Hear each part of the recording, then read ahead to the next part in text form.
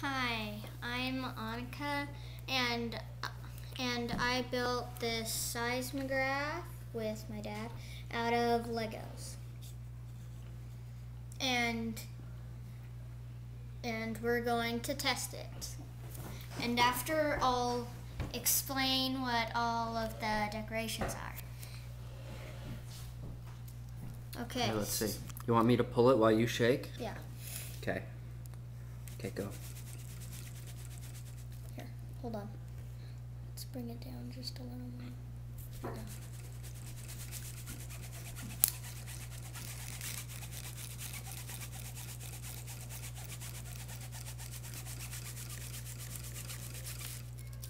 And there.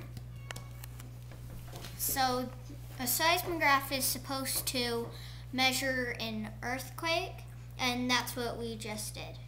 By me shaking it like that, this will move back and forth like that, and that shows us how powerful the earthquake is.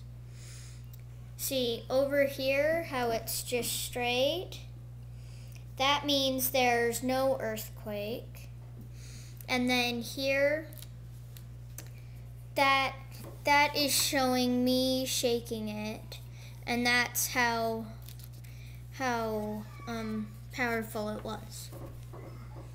So, and then should I talk about the decorations now? Okay, so right here next to it we have Wally.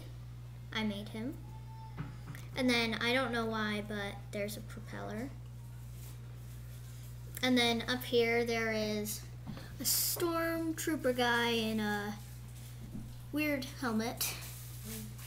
And then over here we have Agent Trace holding her walkie-talkie and programming the computer to this.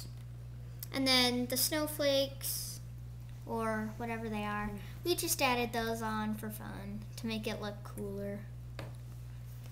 And then over here, I don't know if you can see, but that is another Lego agent. I forgot his name. I know what its name. It's Agent Charge.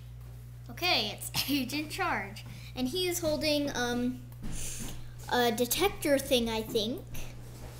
And then behind him, right here, there are these wind thingies, that's what I think they are, with power generators on them.